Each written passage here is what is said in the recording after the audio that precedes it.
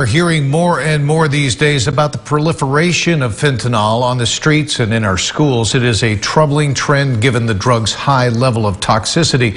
But what does the prevalence of fentanyl in its many forms mean for school officials who may encounter the drug, most commonly in pill form, while investigating a tip or suspicious behavior on campus? Or for that matter, for parents? 17's Robert Price has more.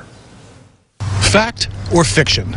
Simply touching an illicit fentanyl pill can harm you or kill you. The question has relevance in light of reports from Chipman Junior High School earlier this month that a school official was hospitalized after coming in contact with a quantity of fentanyl pills allegedly brought to campus by a 13-year-old student. The unidentified school official was said to be stable. Chances are good the decision to hospitalize the school official was simply out of an abundance of caution, because reports of overdoses from incidental contact are more myth than fact. The chief culprits in this myth-making? Media.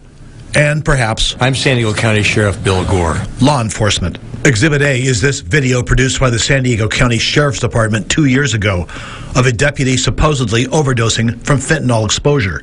Just breathe, buddy. It went viral with more than 5 million views in 2 months. Thing is, the video was staged, and critics say it created widespread, unjustified fears. Fears that 2 years later persist. According to the California Department of Public Health, which cites a report by the American College of Medical Toxicology and the American Academy of Clinical Toxicology, the risk of clinically significant exposure from accidental contact with the skin is extremely low.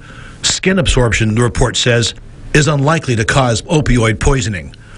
Inhalation of drug particles suspended in the air may also be a concern, but industrial producers of fentanyl, who must closely monitor their labs, say an unprotected person would have to be exposed to a high airborne concentration continuously for nearly 3.5 hours to be affected in a way equal to the effects of a dose of morphine typically administered for pain relief. Everyone, parents, school officials, first responders, should try to minimize or eliminate contact with the skin, eyes, mouth, and nose. When practical, wear latex gloves. If the fentanyl is in powder form, wear an N95 mask.